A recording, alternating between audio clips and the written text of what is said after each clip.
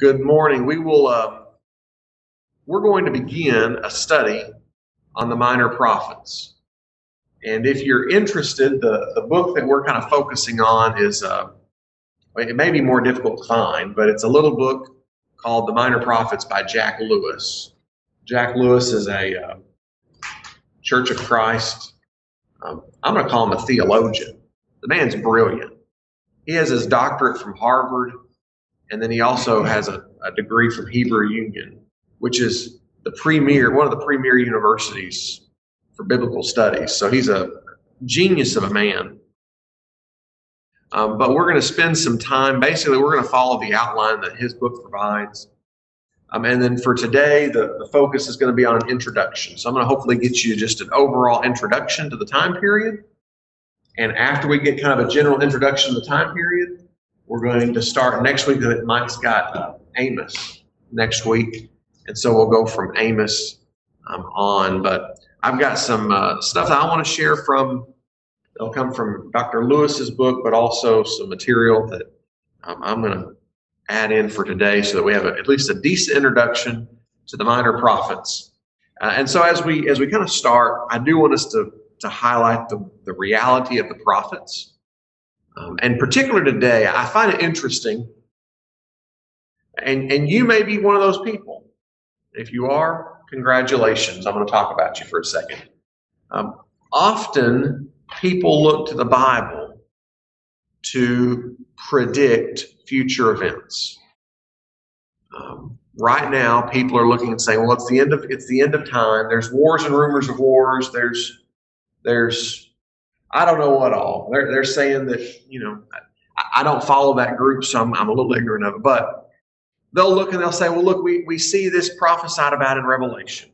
We see this prophesied in the book of Daniel. We see this prophesied here. And I think it's important to realize that when we talk about the prophets, I'm not going to project that on the prophets. Other teachers may, and that's their prerogative. But I don't know if Joel was writing about 2022 America when Joel wrote his book. The same goes for Malachi. I don't know if Malachi was envisioning 2030 America when he wrote. So when we come to the prophets, minor or major prophets, we first have to realize that we're not going to come to them with the expectation that they're going to tell me what's happening today. That's not the objective that I'm going to follow. What I do follow, though, is that Joel or Malachi or Habakkuk, or in the words, the way Greg calls it, Habakkuk, however you want to, that when we come to these books, we're going to come to them with this approach that says, what was the author saying to the initial audience? Joel was writing to a group of people. Let me look it up real quick for Joel's time period.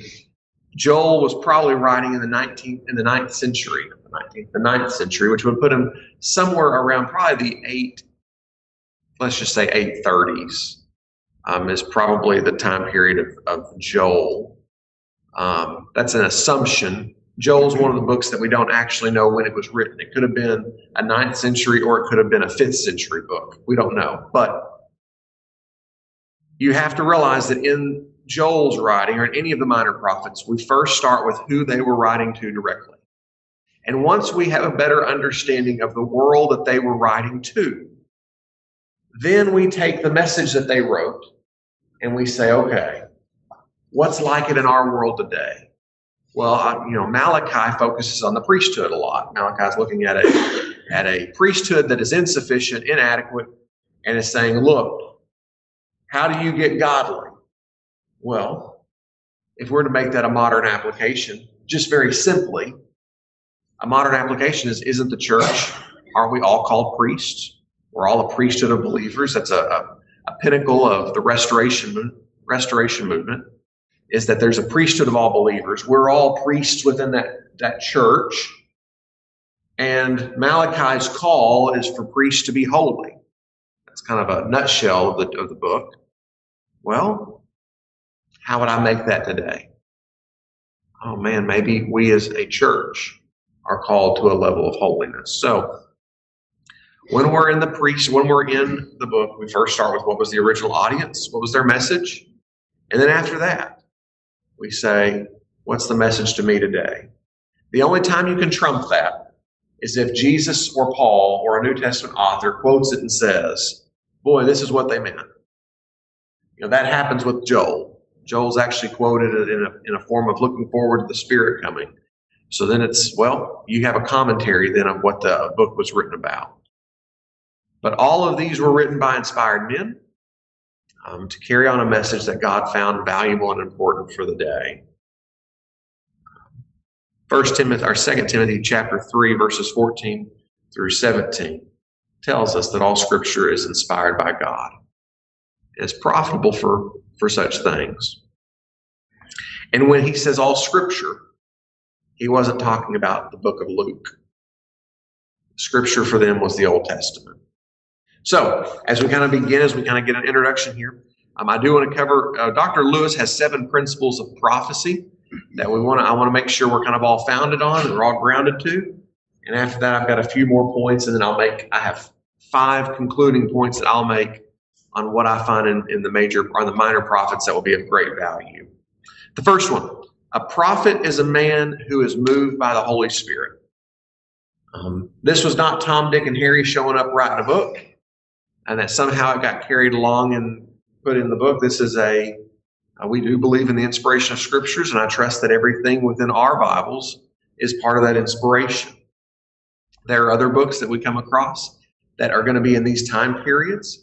Apocryphal books, if you've been a part of my class on a Wednesday night on the Apocrypha, you're going to know that some of the apocryphal books come in this time period. We do not generally take those as the same inspired level as what we put here. Now, apocryphal, there's pseudepigraphal, there's other books that we could follow, but the prophets we're going to study today are ones that we are taking that they are inspired by the Holy Spirit. Second, a prophet cannot introduce a strange religion.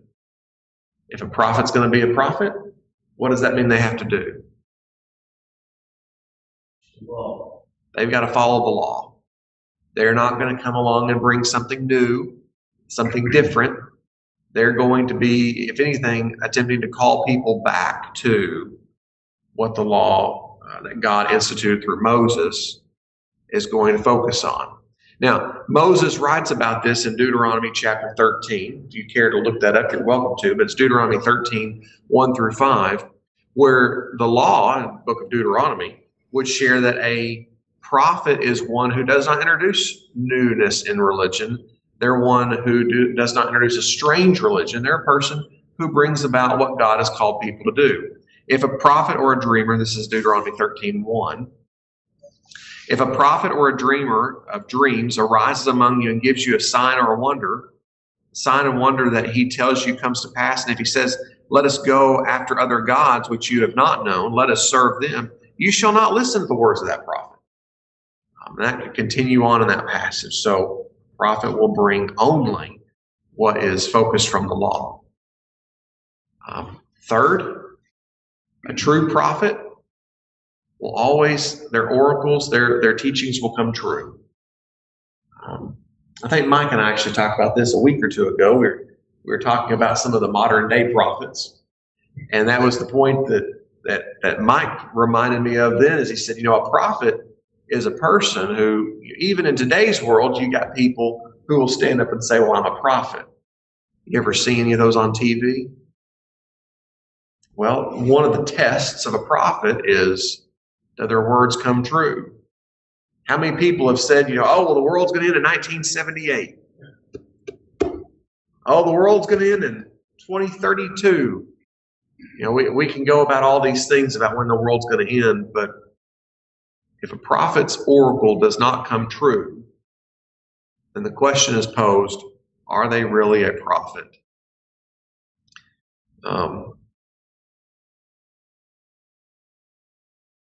The time period of the prophets is basically focused around the Assyrian and the Babylonian period. And so there are threats of destruction and calamity, but there's also a return to a promise made by God. And Zechariah will remind the post-exilic people that the threats against their fathers were fulfilled. Basically, what this means is that this kind of gives us a time period that we're dealing with in our Bibles. You know, when we look at our Old Testament, it's a little daunting at times because there's a lot of stuff there. Your Old Testament is 2/3 the size of your New Testament. So it's a lot of stuff. However, when we break the Old Testament timeline down, it's really a pretty simple message. You go at the book of Genesis, and what does the book of Genesis tell us? In the beginning. It starts, and that's literally the word Genesis is the beginning. So we start with the book of Genesis and in the beginning. And as you go through Genesis, who are we introduced to? Think of some of the key figures in the book of Genesis. Adam, Noah, Abram, who becomes Abraham. What happens? You get a little ways past Abraham. Who do we get to? Isaac, Jacob, Joseph. Now, what happens to Joseph here? And once we get through Joseph, we get slavery in Egypt. Now what book are we in? Exodus. So see, in that few moments, we've covered all of Genesis. We're now in the Exodus, and what's the book of Exodus about?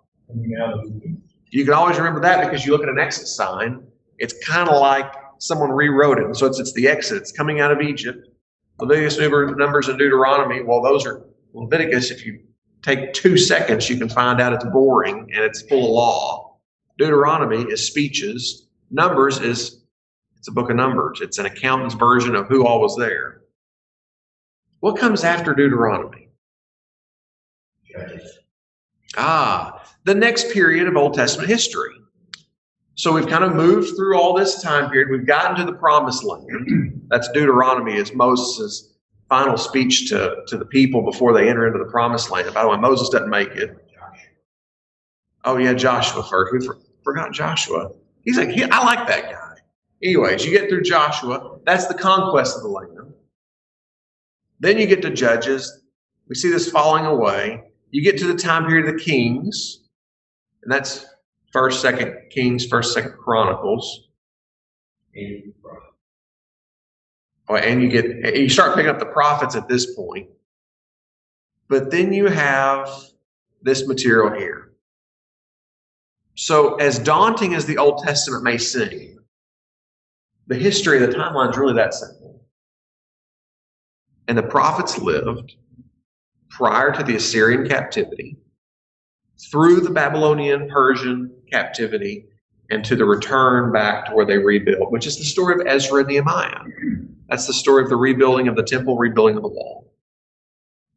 Number 6, according to Dr. Lewis, Christ's first coming and the beginning of the church are important subjects of Old Testament prophecy. You get this primarily from New Testament sources. Romans chapter 1, Paul, a servant of Christ Jesus, called to be apostle, set apart for the gospel of God, which he promised beforehand through his prophets. So Paul is already aware that the prophets are writing about the coming Christ. Acts chapter 3, 1 Peter chapter 1. There's this realization from the New Testament authors that the prophets were writing with the goal of foreshadowing who Christ was going to be and the message that he was going to preach. So this idea of what they're writing about, that's something that the New Testament authors will look back to. And that's why I say you always look at what the book was writing to initially. But if Paul quotes Joel and says, well, this is what Joel was meaning, who's smarter, Miss Betty, me or Paul? I think Paul is too. Yeah, I think Paul is too. And we can always assume that Paul is going to be more intelligent on a matter than what Josh or anyone else is going to say. Number 7, God's final revelation is made in his son Jesus. The book of Hebrews would say, this is Hebrews 1. Long ago, many times in many ways, God spoke to our fathers by the prophets. But in these last days, he's spoken to us through his son. That's the reason that the New Testament will say that that which was spoken by the prophets is considered to be as conclusive of a prophetic message of who Jesus is. Now, I'm going to kind of venture away from Dr. Lewis's material for a moment and kind of move into really just some of the thoughts that I want to leave you with. First one, and this one actually does come from Dr. Lewis's book, is the reality that a prophet is a man who is called by God. The word prophet has two interpretations, two possible renderings. And so as we kind of look at this, it's either the one who is the called one, so like the prophet is the called one, or the prophet is the one who calls out. They don't really know which one's the correct interpretation of it, but if you ask me, I think it's probably a little of both. The prophet is the called man by God who is called to call people out of the sin that they dwell within. We do see that there are prophets who are of false gods. You remember Elijah when he's up on the Mount Carmel? He was entertaining the prophets of Baal or Baal, however you choose to say that. There are false prophets within the Bible, and there are false prophets who seem to even have the ability to foretell some things. So the name for a prophet is the same on both accounts. We're kind of coming into this reality that ultimately a prophet, and the ones we have here, that's why I'll focus on the ones here, are ones who are called out by God to call people out. Now, on minor prophets versus major prophets, we have this distinction of major versus minor. I want to make it clear that they are not minor in the sense of unimportant. It's not that they're not valuable, because there is a significant message there. I think there's a distinction that's made between the major and the minor prophets. And so we kind of conclude that Isaiah, Jeremiah, Ezekiel had something of greater importance to share. Even though we quote a lot of Isaiah, we quote a lot of Ezekiel and Daniel. But that's really a poor, that may be a poor word and poor verbiage is not the right phrase, but it would be poor on our part to assume that the minor prophets are less important because they're minor. They are minor because of their size. How long is Isaiah? 66? Is it 66 or 63? It doesn't matter. It's 60-something, 66, we'll say. How long does it take you to read Ezekiel? How much you have to interpret? How long's Jonah? Sure. 4 chapters. You can read Jonah pretty easily. These are minor prophets for one sole purpose. They ain't got much written there. They're just shorter writers. They got said in a quicker time what needed to be said than what the major prophets did. There you go. That's a funny way of saying it. Sometimes they were in the same time. They were. Yes, sometimes their time periods are overlapping here. Matter of fact, I do kind of have a little chart that I had intended to print, and then I forgot to print. But I'll print that. I'll make it available to you. We might email it out so you can see it. But there's a chart that's available for what these men, like the time period that each of these writers wrote in.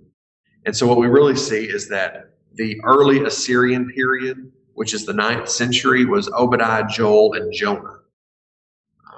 That's kind of the time period. And I'll make this clear. Joel and Obadiah, we're assuming those dates. There's also some people who would say they wrote around the 5th century BC. So I don't really know exactly. I wasn't alive then. But we go from the early Assyrian period, which you're talking at this point, really the 800 BC plus. But then you move to the Assyrian period, which is Amos, Hosea, Isaiah, Micah, and Nahum. And they wrote in the 700s. Now, there's an interesting thing that we probably need to point out. Does anyone know what happened in 722 BC? Or 720, depends on how you date it. The Assyrian captivity. The northern tribe. That becomes an important point.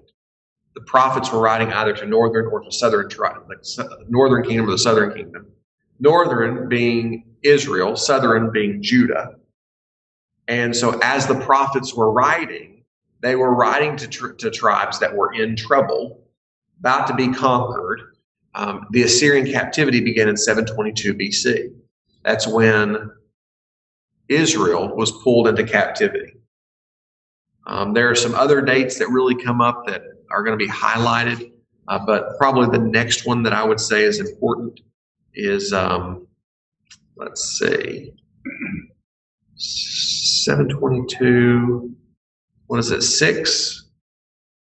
586 BC. There we go. 586 BC was the destruction of Jerusalem. That really kind of marks the conquest of the southern tribe. So to kind of give you some idea, that's the time period we're dealing with. And these prophets go from the 9th century to the 5th century, Malachi being the last one to be written. Questions so far? I'm just like throwing information at you. Is everyone like,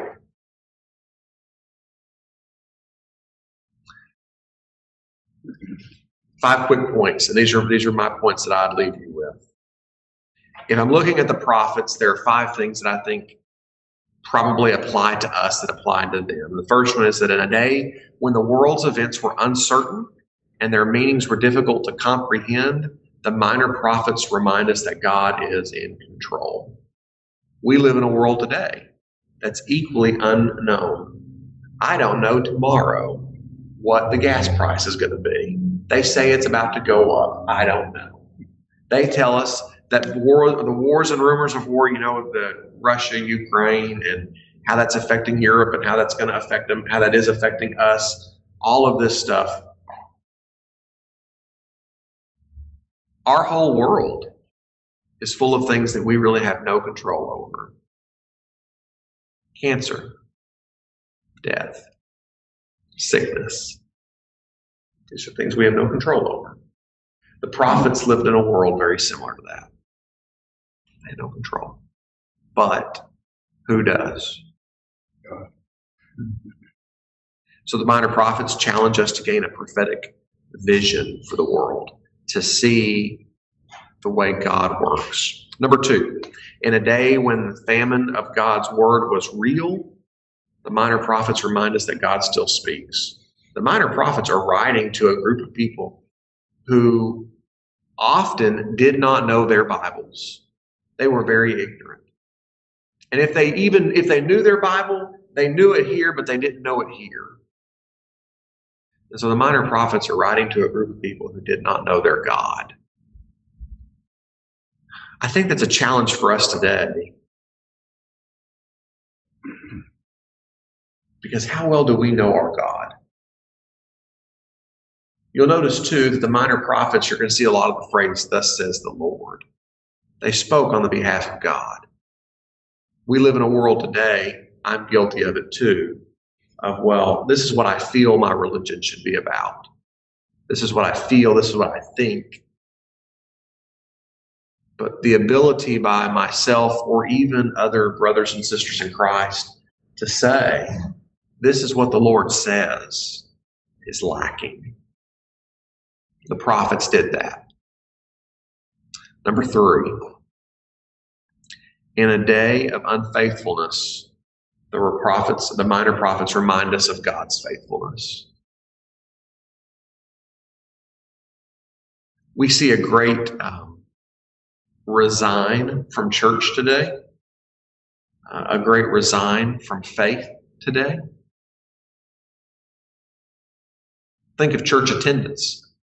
You said that's a measurable number, but think of church attendance from 1960 to today. The projection is that it's going to continue to decline.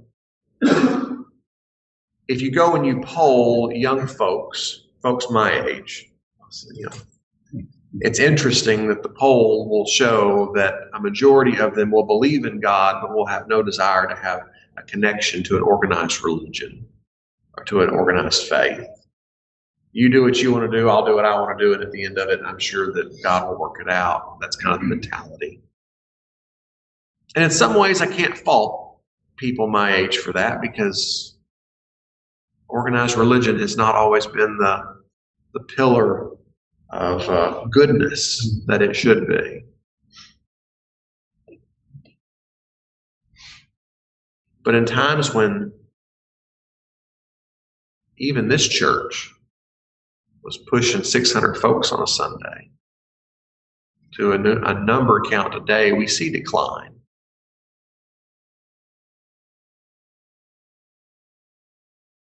In a world that is unfaithful, the minor prophets remind us of God's faithfulness. God has made promises, and the promise that he makes in the minor prophets is that you will be taken care of, you'll be provided for, you will return to a land that I have promised you. I will take care of you. And I think that's confidence for us. Point number 4. In a day when religion is fake and empty, in a day when religion is fake and empty, the minor prophets call us to have a genuine faith, a genuine religion. The minor prophets were full of people who went to church on Sunday, but their hearts were no different. They went, they did their stuff. They sacrificed, but they allowed the sacrifice to substitute the sacrifice of their life.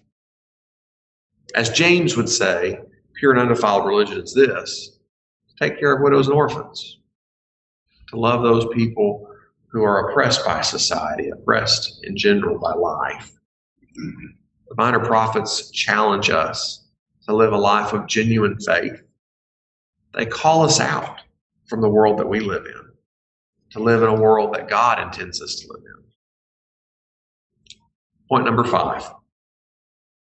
In a day of minimal commitments, the minor prophets remind us that a life set apart by God is the best life spent. In a day of minimal commitments, the minor prophets remind us that a life spent dedicated to God, set apart by God, is the life well spent. Our world pulls us in so many directions. Many of you are retirement or near retirement age, and so the world may pull you less so. I don't know. I've heard people say that when you get retired, you work more than you worked when you was working. So I don't know how that works, but I know Roger stays busier than he cares to be. But as a 35-year-old, I know the world pulls in various directions. Somehow I have to maintain a marriage. I have to raise a kid, 2 kids. I have to make enough income for my own family to live. I have to make enough to plan for retirement. Oh, by the way, somewhere in all of this, I have to do good works and serve, and I have to do it. You know, the world pulls us in every direction.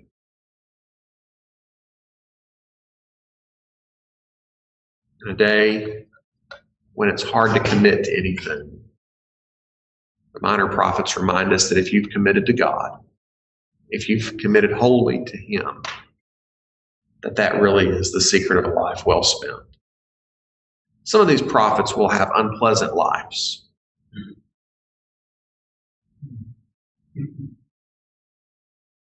But I don't know if they would change a thing about it.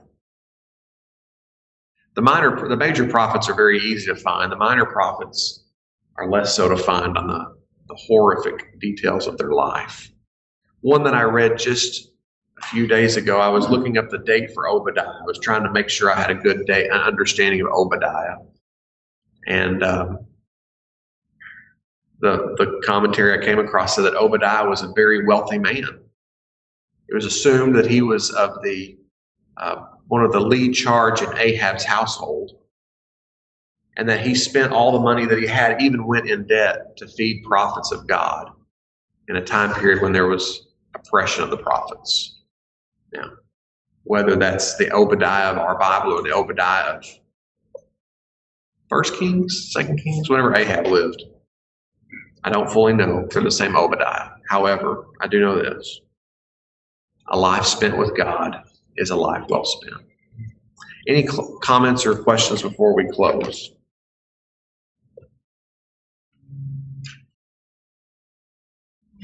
Thank you so much. Have a wonderful time in worship. I will email out that chart so that way y'all can kind of see the time period and the timeline that we're dealing with.